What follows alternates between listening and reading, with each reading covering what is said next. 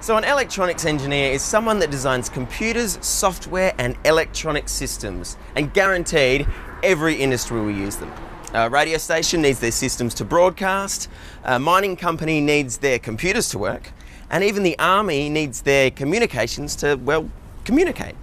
So if you have a knack for computers and software, then stick around, because this could be the job for you. As an electronics engineer, you could be anywhere from running communications for the military to designing the computer systems for the traffic and transport industry. Even this video is being broadcast across a system of cables and computers that an electronics engineer would have designed.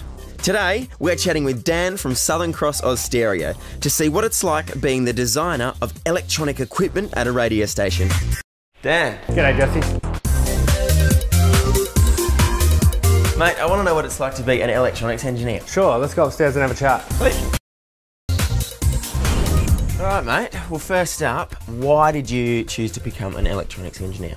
Well, I work in the radio broadcasting industry. So first of all, we're a communications industry. So I look after a lot of the communication infrastructure, microwaves, fibre optics, Ethernet and FM transmission more importantly. My day-to-day job basically is in keeping this station on air. Yep. We run 2 FM services and 5 DAB services as well as online, and we have to keep that on air 24 hours a day, 7 days a week. Project work involves software development, circuit design, circuit building and overall maintenance. Wow, seems pretty stressful. So why did you choose that career path? Well, I was pretty fortunate. This job kind of chose me. I was always a very technically savvy person, but this job came up which involved putting me through training. I went from there and they put me through a diploma at TAFE, an advanced diploma, and here I am today. Now you mentioned you do heaps of different stuff. What is the hardest part of the job? Well, being a radio broadcaster, we are on air 24 hours a day, 7 days a week, and performing maintenance on these services can be pretty tricky. When it comes to project work, sometimes you can have problems that you will tear your hair out for weeks, and when you finally get to the end, that's the best part. What sort of equipment and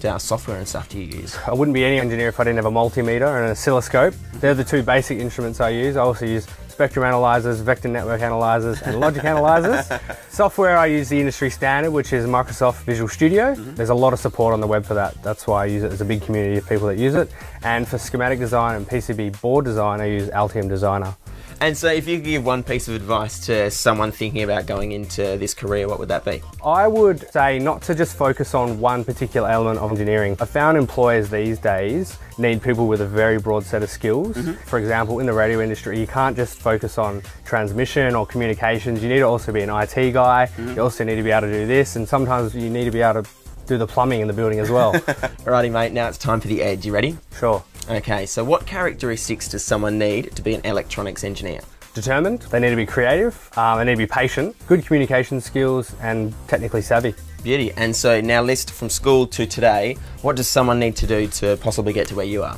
Well, maths and physics would certainly help, and I know some schools are now doing programming, which would also help, computers and electronics as well if they do it. Or you can go to uni and you can get a bachelor's degree of engineering in specific pathways, either power, computer, control systems. So if you could have done one thing differently but still end up where you are today, what would that be? Well, when I left school I didn't really know what I wanted to do, so if I could go back I would go straight to uni and do a bachelor's degree of engineering. Awesome. Thanks for the chat today, Dan. Thanks, Jesse. Now I'm itching to get back there and push some buttons. You want to go on air? Have a go? Let's go. Let's do it.